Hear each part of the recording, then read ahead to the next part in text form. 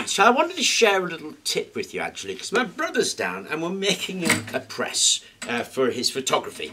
And to do that, we've got these two massive lumps of steel for solid steel rollers. Got two of these.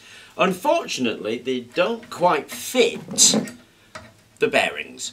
So this axle needs a bit of taking down just so that the bearings fit in there as a sliding fit. And all I've got is this really excellent but rather weedy hobby lathe. This little lathe does amazing work up to about 20 centimetres.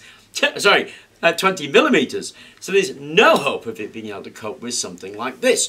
Now, what I tend to do with things like that, and it's actually pretty successful for making it true, is you can see it set up here. I've got a fan belt there that I've actually strapped around the cylinder and then put that around the lathe's head. Now I just put it around the lathe head and make sure that these two are parallel, but equally you could bolt a pulley in there. Now once you do that, you're actually able to drive this directly, so we can just drive that.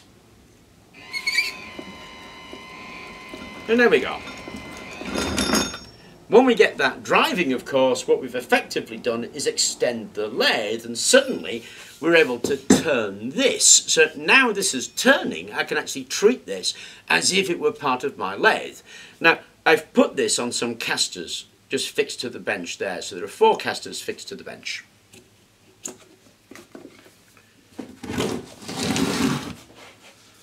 It weighs a lot.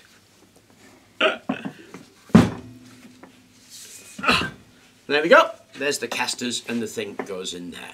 Then when we turn that around, we can actually true it up, or we can take it down. Now, the ways of taking that down, obviously, is I can't put a lathe tool on it because I don't actually have the lathe bed. What I actually use is an angle grinder. In fact, 2 angle grinders. One's got a grinding disc in and the other's got a flap wheel. Let me show you how that works.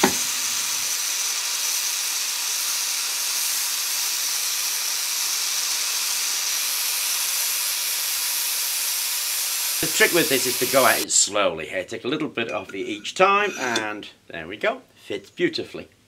I don't know if you remember this. I mean, that works really well for a cylinder. This obviously is a very large disc and it's a flywheel, so it needs truing.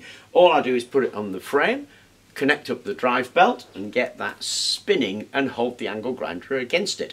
And if people who've watched this flywheel actually is beautifully balanced.